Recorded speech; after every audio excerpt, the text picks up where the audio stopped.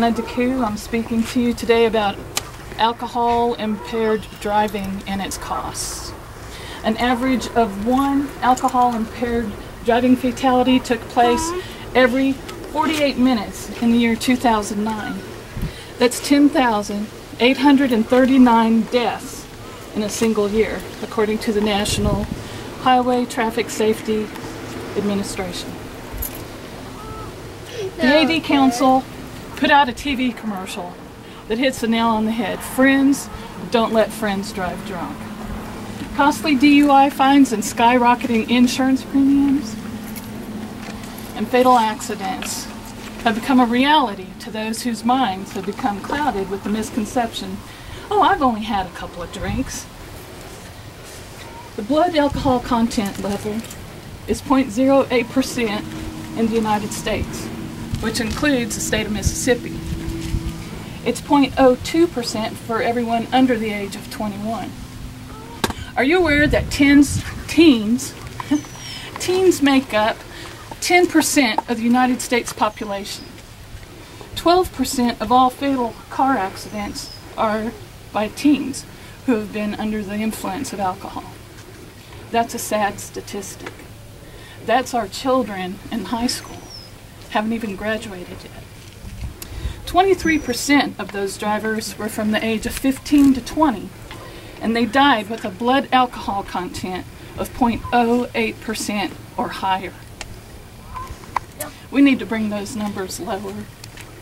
We need to take the time and talk to somebody, even if we don't know them. We see them getting in their car drunk, even if you don't know them. Convince them, don't drive. We got to get those numbers down. Even dealing with some mad parents is better than thousands of dollars or a fatality. During this research, I did a study. Well, I found a story about a young man named Tony from Chicago, Illinois, who in 2004 went to a party as a designated driver.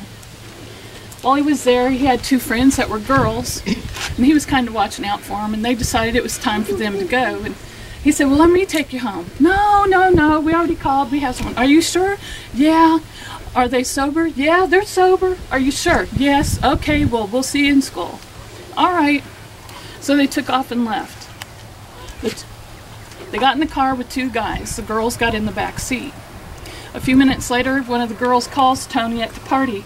Please come get me quick. Tony gets out to the destination. The police officer meets him, and he tells him, your friends were in a car accident. He said the driver was drunk. He was driving 120 miles per hour on the highway, and when they came around a curve, there was an 18-wheeler with a flatbed trailer, and they didn't have time to hit the brakes. He swerved, but he didn't miss. The driver and the passenger behind him were both killed. These 2 walked away with minor cuts and bruises. We need to change these statistics. We need to really watch out. We really need to talk to our children and our friends who have kids in school and convince them, it's better. Let's get a hold, let's talk, communicate, and get a hold of these kids. Well, what happens when you get pulled over for an alcohol-impaired driving? Well, the first thing you're going to be asked is to take a breathalyzer or a sobriety test. And if you refuse, your license are taken away for a full year. Then you're facing a possible 48 hours in jail. Then you look at bail, which costs anywhere from $600 to $1,100. According to Lee Bonds in Starkville, it is $1,100 for your first offense. Your fines, just for breaking the law because you knew you shouldn't be doing that in the first place, is going to cost $250 to $1,000. Your driver's license is suspended for 90 days.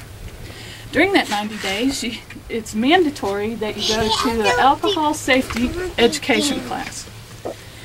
That costs anywhere from $100 to $149. Then you finally can get your driver's license back for another $100. Then, what happens when you get arrested to your car? What happens to your car when you get arrested? It gets impounded. That's another $200. And if it stays there more than 24 hours, it's another $30 per day. Legal fees $250 if you're lucky and decide to plead guilty. Otherwise, your lawyer is going to charge you $2,000 to $25,000. I'm a cab driver, as I was telling you earlier, and I've heard stories of some students paying $10,000 and another one as much as $20,000 because of a DUI. Now, after talking about all this and counting it all up, it came to about $5,000 at the least. So let's not become a statistic. Plan ahead, drink responsibly, get a designated driver. They're as close as your nearest friend. A cab is just a phone call away. Remember, friends don't let friends drink and drive. Thank you.